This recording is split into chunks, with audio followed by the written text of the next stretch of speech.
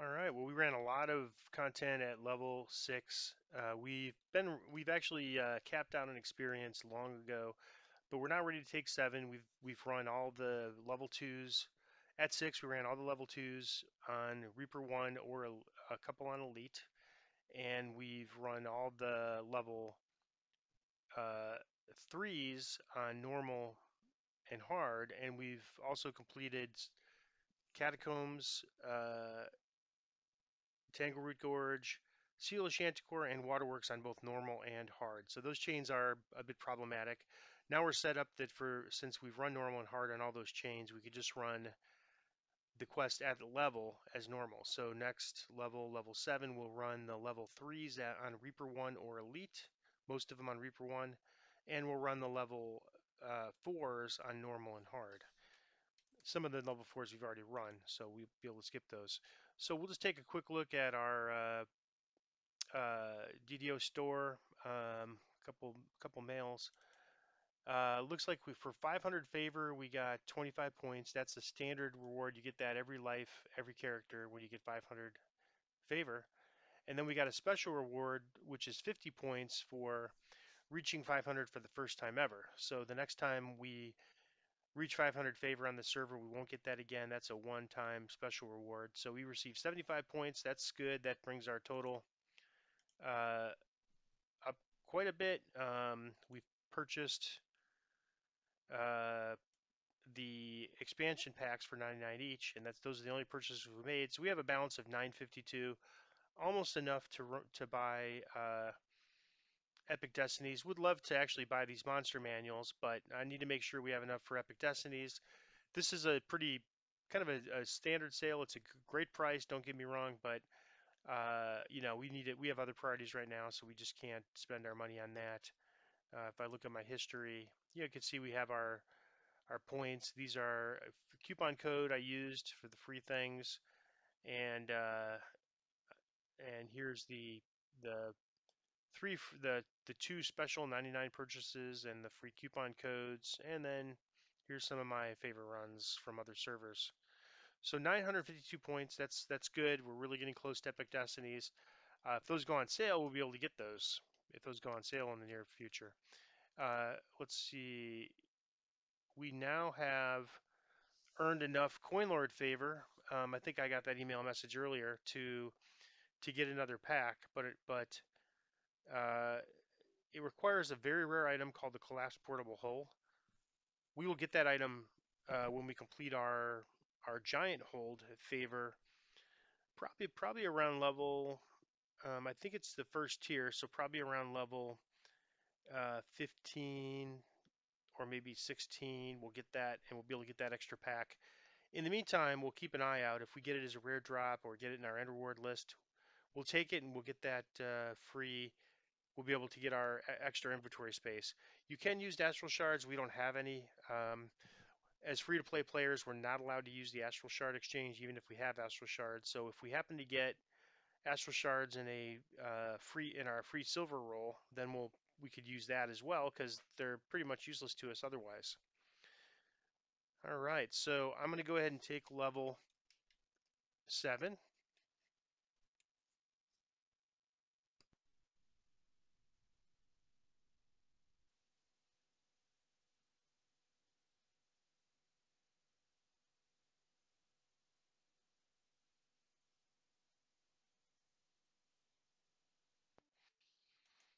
And I don't think we get too many special choices. We're pretty much the same boat here where we're going to put 2 of our points to disable, 2 to search, 1 to spot. So we're falling a little bit behind on spot, but a couple points is not a big deal. We got +2 favor, +2 spot from a favor reward. We're wearing some spot goggles. We'll be able to upgrade those soon as well with some that dropped for us when we were running another quest. And so that's it. So let's go take a look at our enhancement points. Uh, I want to try to get to this turn undead, at least one tier of it where we get 66 light damage. But unfortunately, I only have 4 points. And so to do this, I'm going to have I have 7 points here. I only need 6 to get to the second tier, so I'm going to reset this. Only 277 plat, and I'm going to only take 1 lay on hands. I'd really like to have the 2, but I'd like to try. Going to stick with the PRR, MRR, and now we have 5 points. So we basically just gave up 1 lay on hands, and so our choices here is we either double down on lay on hands here, or we try to go for this tier, and I really, really want to go for this tier. And so the question is, where do we put our points? We could put them to criticals again. We have this nice exalted smite, which adds +1 to our critical multiplier, among other things.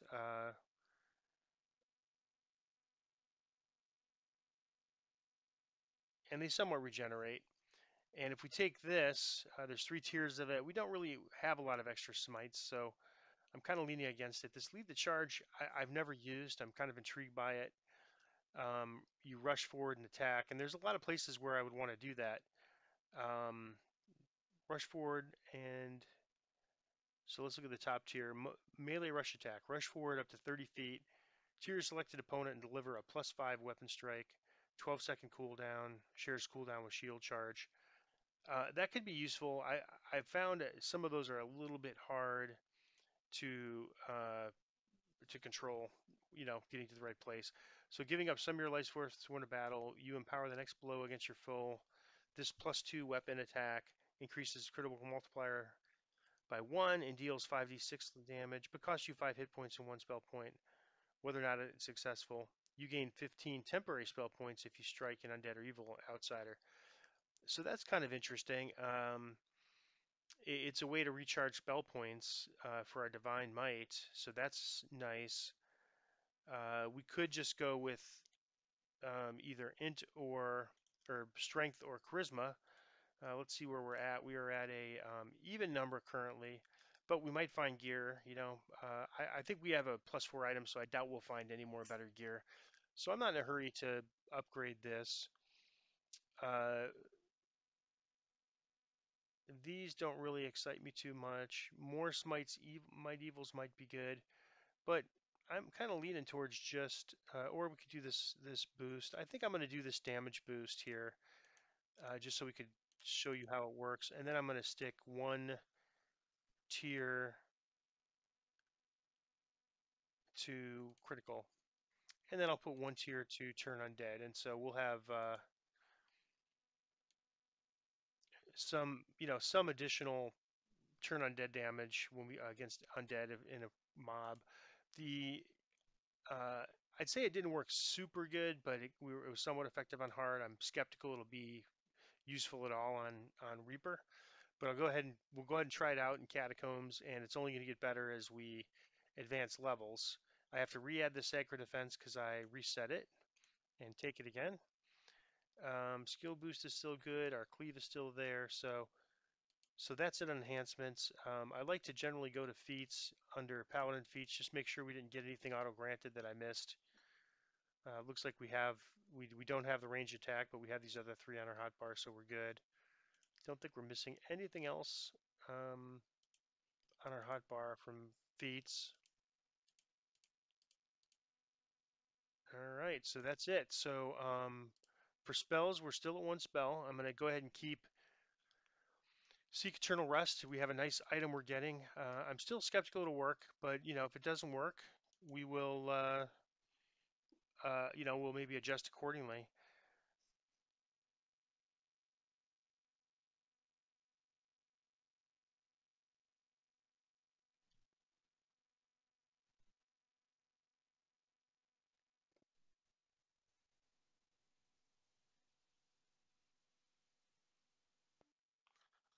So we have, in terms of plat, we have 12,899. We might be able to get an item, but let's just grab what we found out of what we had in our bank first, so we sort of know what we have.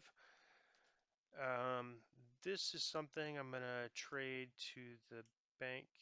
These 2 things were things I was gonna trade to the bank character. It's a little better false life item, although level 5. This is level 5.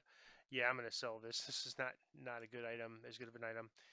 This is bound to account, and we still haven't run Stealthy Repossession. I don't know if this is going to be any good, but I'd like to give it a try and see if this might.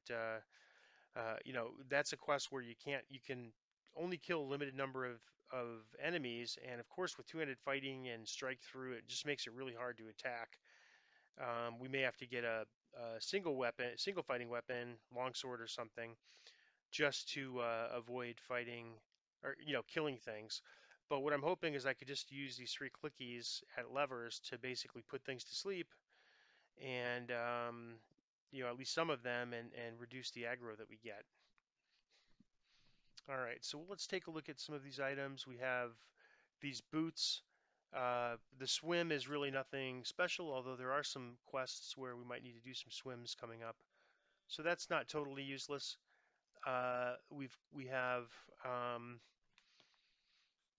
the Hallowed and Sacred +4, and that could turn out to be a very great um, item for us if it helps us make our turn undead effective. Between that, Seek Eternal Rest, and then we did get +1 in here, so this gives us +1 to our level for turning undead and 2 to the number of hit dice turned, and it gives us an additional turn undead usage, so we're now up to 9. This spell, Seek Eternal Rest, gives us +4 uh, for the level for turning purposes, and then this item gives us +4 to the ability to turn undead, and then +4 to the hit dice. So this could be very, I mean, this could make it useful on Reaper. I'm skeptical, but I'm going to give it a try. So let's stick these boots in a slot here.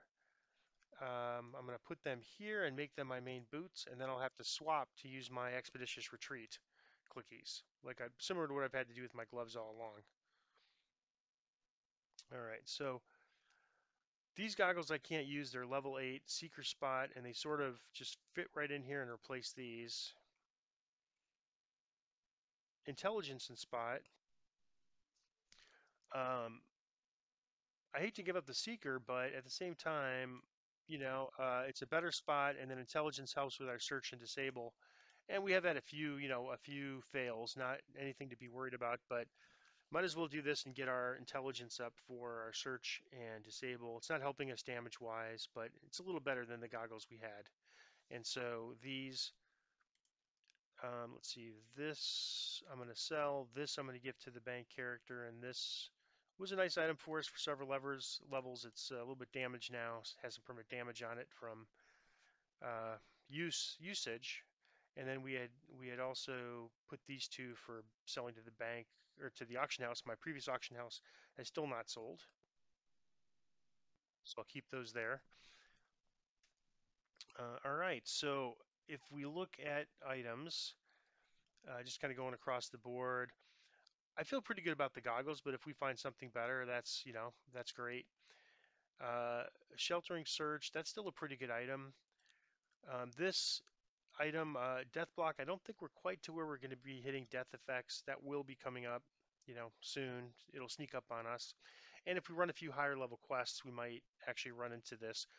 Um, this trinket was not something we were looking for, but it gives us heroism without the potion. In fact, I have to remember, I'll probably just take this off my hotbar for now, since we don't really need the potion since we have this. Now, I want to make sure it's actually working. Um, So you can see all my skills, and if I take this off, they should all go down by 2, and they do. So it's working as expected. Charisma +2, that helps with turn undeads. That helps with UMD, although our UMD is a little off, and then we get the +3 um, mythic bonus, so helping our DPS out a very little amount, but still every little bit counts.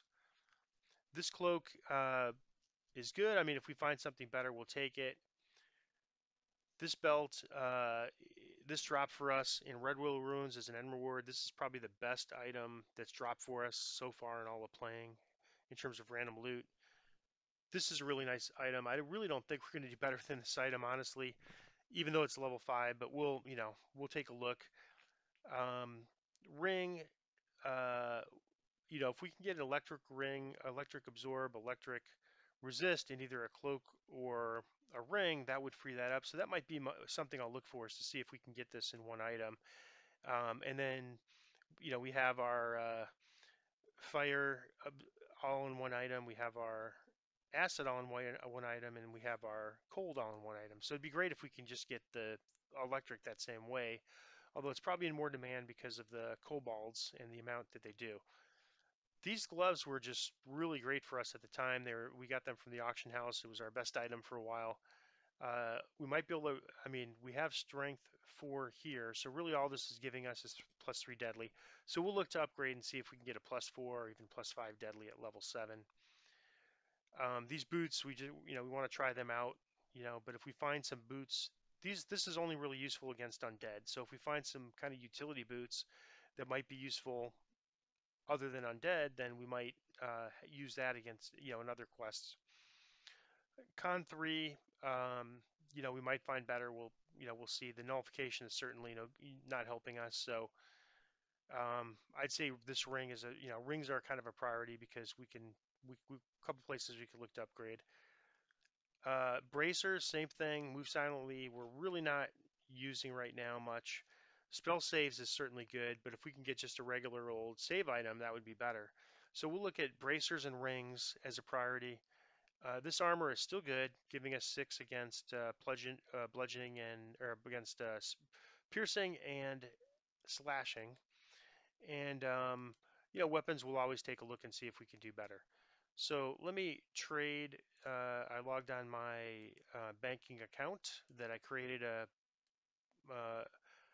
few days ago, ran some favor, and then so that I can get the expansion packs and then use the free coupons, so that if I ever decide to play on it, I pretty much have a pretty fairly loaded account, because the ability to get all that free stuff is going to go away August 31st, and same with the discounts on the expansions.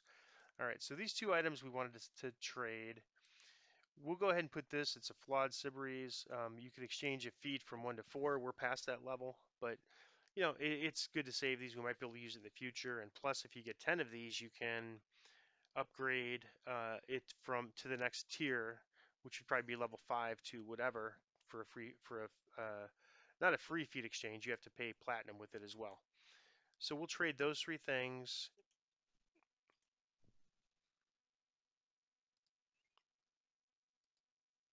And the belts we're just going to sell, we decided. This we're going to keep, and this hireling we're going to delete. We're going to get another one here shortly. So that takes care of our inventory. We've got a pretty good inventory. We'll sell this item, check out and see what we can get in the auction house. Because we have an item that's for sale, the one drawback we have is we can't bid on an item. We could buy it out, but we can't bid on it. So we'll see what's there, with a special emphasis on rings and bracers. And we'll take a look. Let's just take a look first to see if there's a class portable hull. Those kind of premium items are usually on the Astral Shard auction house, not available to us. We're just not going to worry about those. But here's one for 700,000, way out of our price range. You can see they're very valuable items, but they do drop and people do sell them. Let's just change the level range here from 7, and I'm going to put 4 for now because I want to just see what's there. And I'm going to start with augments because our dream, this is the first one we've seen. It's not one we could use, but our dream is to get a sapphire of moderate fortification and stick it in here. That's available at level 4, and it gives a 75% fortification, so that's better than what we currently have. Although this isn't too bad. So no luck there.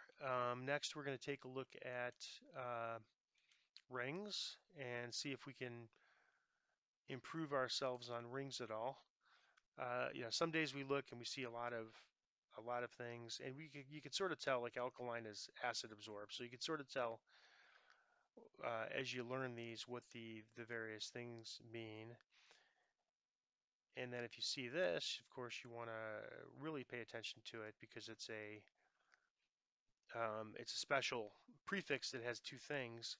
In this case, it's good luck and heightened awareness, but heightened awareness plus 0 is not super appealing. If you'd hold for 1 second, I have a call.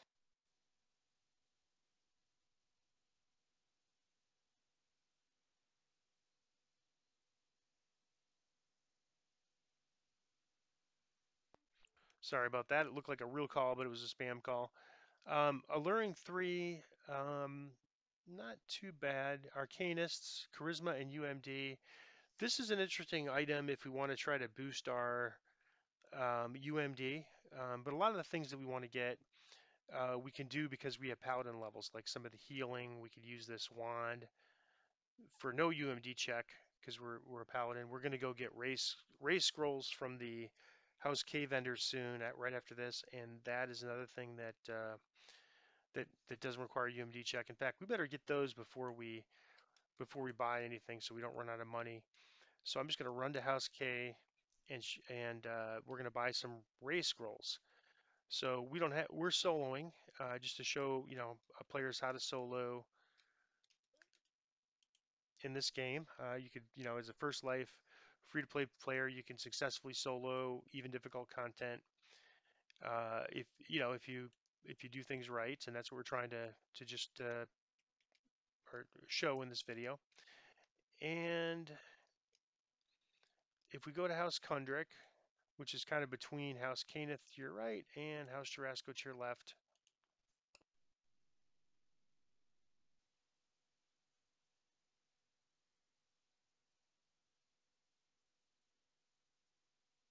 we visited this Guild Wand vendor, and we still have, I think, plenty of critical scrolls. I don't think there's anything better than Cure Critical. We could take a look and see if there's some other um, things. There's no lesser restoration. Sometimes if they had that, like neutralize poison, this is 0.10 pounds, and these are um, 0.8 pounds. So it might actually be useful to do this just because it takes up less space. Same with remove blindness. It's just less heavy and it takes up less space for the wand. Probably the same for remove curse. Honestly, that's 50 charges. Um, and but it's expensive and we're a little tight on money, so we're not going to do this now. What we are when we get low on this next time, consider that. Same with remove disease. It's more expensive, but takes up less space. Now this one, interestingly enough, remove disease, we don't have we don't get automatic UMD check for, so we probably wouldn't get that one. But for sure the paladin level, the ones that paladins give no UMD check, and you can see 25%, that's not very good. So we'll need to keep those potions. That's the only ones that look good. I think we've got enough on energy. We've got the house Falarin buffs now if we need it. Wand of Shield is 65%. We've got our clickies. Um, we may just over time get to 100% if we have an item, but I'm not going to worry about this for now. These are all bound to account items we want to keep for next life, so no need to really deal with that. Now, if we go to the Divine Vendor, um, if we go to Cure Serious or Cure Critical Wounds, that's really the same as the Wand. Interestingly enough here, bards don't get the automatic chance to activate, so you can see it's like a 5% chance versus our Cure Serious, which is 100% chance. And same, it would be the same if we go to the scrolls, 25%. Now, let me go check on the wand vendor because I think we could actually upgrade now to Cure Critical, but we only have a 5% chance to activate because they don't let us automatically bypass the UMD. And our UMD, we have some ranks to it. We have decent charisma, but that's just something that requires a lot of investment, and we're not able to do it because we need to focus on trapping. All right, so um, we can't use this restoration yet. Uh, heal, we're at 0%, so we're probably not going to be able to scroll heal anytime soon. Raise dead. Okay, so there's no UMD check for us, but minimum level is 7. It's a level 9 spell, and we are 5 levels of paladins. at level 7. So I think the reason it's 75% is for every level below 9, we're getting a minus 5%. But that's not still bad. I mean, we're probably not going to be raising hirelings in the middle of combat. But, I'm going to get, let's see, we haven't had any deaths yet, but, it might start to pick up. So let's just take 25. We can't even afford that. So let's just say we want to get, for now, just 5. It's pretty pricey. So, but we haven't had any deaths yet, but, and we'll try to drag back to a shrine if we can. Um, but I mean, at least that gives us the option to, if we can't find a shrine and our hireling dies, like it did in the one quest, we now have the option. I'm just going to drag this to my hotbar, and I hope I don't have to use this. But we'll have 5 scrolls, and we'll try to keep these up to date. They're pretty expensive, but you know, huge utility. So that leaves us with about 10,000. So now we don't have to. We can just spend whatever we have. We have our medium bags that we wanted to get. I don't think we have a medium ingredient bag yet, but we may not need that. We might be able to go right to the larges that we can earn from the subterrane at a higher level. All right, so it just takes us back to rings. We're now getting into where we can't even afford these rings, and I didn't see anything better than what we have. So let's take a look at bracers. Just kind of as a reminder, we have the spell saves +2 and suffix is not totally useless, but not something we've really ever using.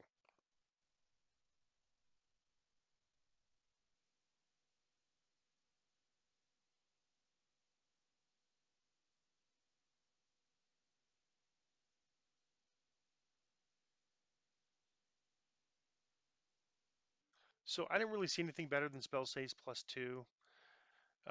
So we'll just take a look at everything now and see if there's any. Let's start with weapons. For Reaper, we're pretty much using our ethereal weapons unless we get that trinket this level. So we'll start with great swords, nothing at all, and then we'll still go to quarterstaves. Although at this point, quarterstaves are really for specific enemies. But if we get a really good one, construct bane is good, but poisonous doesn't go well with construct bane. Um, Nothing too useful here that I'm seeing. A lot of weapons for sale, but they're mostly caster sticks. So we are going to just change the level search real quick and see under weapons if we could find anything with blue shine. Nope, unless blue shine is one word. Nope. If we did that, we could maybe take the weapon, just craft it down to a blank, and then use it on oozes. And let's take a look at muck. Just type in muck because there's a couple weapons. Um, so let's see, our posts. Oh, we did sell. Our post did sell, so we can bid on this. Um, all right, these are basically gone in 12 hours, so we have time, but it's probably worth bidding on these. This would solve our ooze problem, and that problem is going to get worse next level for us, or actually this level, because we're going to run some quests in House Deneth where they really break down your weapons fast. Um, all right, so let's bid on these. These are quite cheap. I can only bid on one thing at a time. Let's bid on the cheapest one. Let's just see what happens. We could still do a buyout while we have our bid.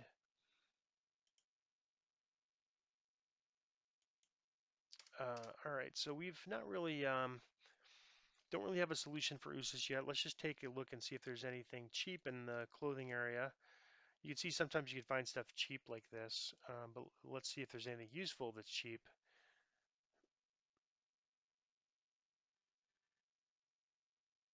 I mean, not bad boots, but um, not really better than what we have.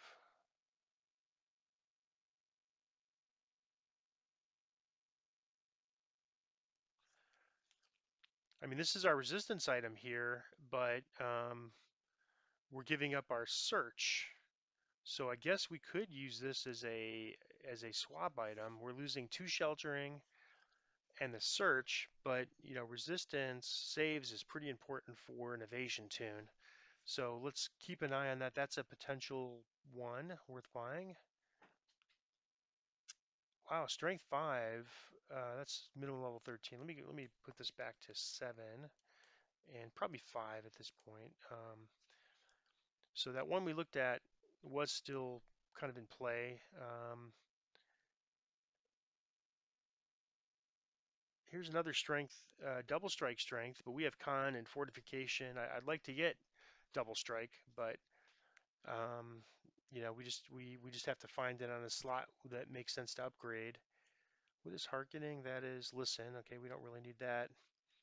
As far as I know, that's used in one quest in the whole game. Um, the Wizard King. All right, so we're gonna only look for things up to about 5,000 or so, and then just let's see, light resistance. Negative resistance. That's interesting. I mean, not sure if we have anything that's coming up. At higher levels, we certainly will. Here's that helmet. All right, we're up to 5,000 now, and we're not really finding anything other than that one helmet. I'll just take a look a little over it.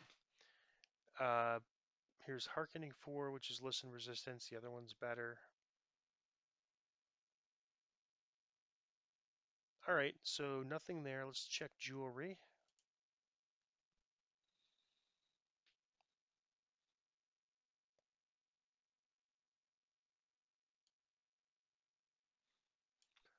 I mean, accuracy 7 I'd like to have, but I just don't think I like the spot on there now, and I like the intelligence, so don't think we can give that up right now.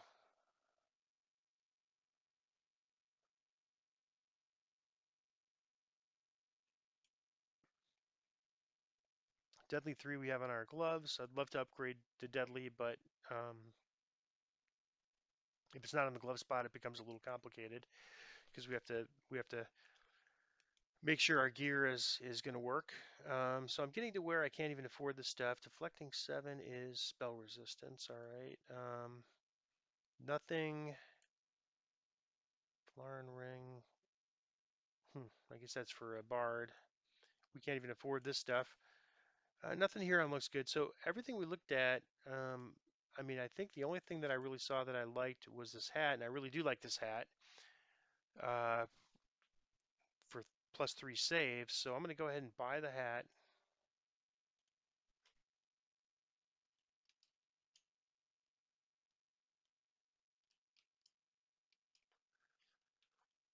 Get it from the mail, and 2P. Let's see what it does to our physical resistance rating. We get the hat. We get the. Oh, those are points.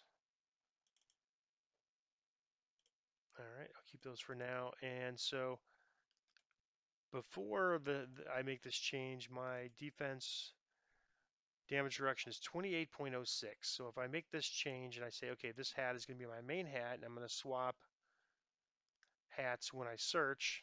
So I'll drop it to the hotbar here, and then I'll drop this one as a search hat. Okay, my saves go up by 3. That's a 15% improvement.